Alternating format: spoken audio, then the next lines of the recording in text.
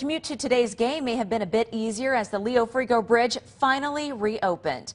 The bridge has been closed since September after a section of the bridge sagged. The Leo Frigo sees an average of 40,000 cars a day. Today's reopening taking some burden off of traffic on Highway 172 and 41. NBC 26's Paul Evenson has more. Several weeks ago, crews working on the Leo Frigo Bridge project had a feeling that they might be done early. Getting done in time for the Packer traffic game day? Well, that was just a bonus.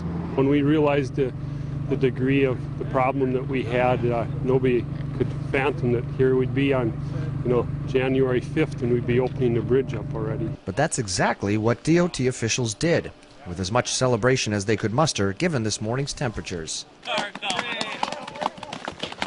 Plows finished clearing traffic lanes and laying a heavy layer of salt on the bridge that hasn't seen traffic in months.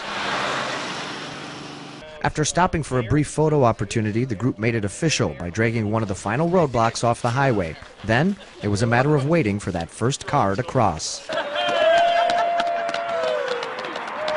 Workers battled through tough conditions of snow and freezing temperatures to finish the project 12 days early, but it was the day-to-day costs to drivers that was on everyone's mind. $139,000 a day user delay cost when people have to go around, find a different route, as well as the economic impact to northeast Wisconsin as a whole, and especially to the city of Green Bay and Brown County. Everyone on site said it was a real team effort to get this bridge open early, and they're just happy that now motorists can once again travel across a very popular thoroughfare. Reporting from the Leo Frigo Bridge, Paul Evenson, NBC 26.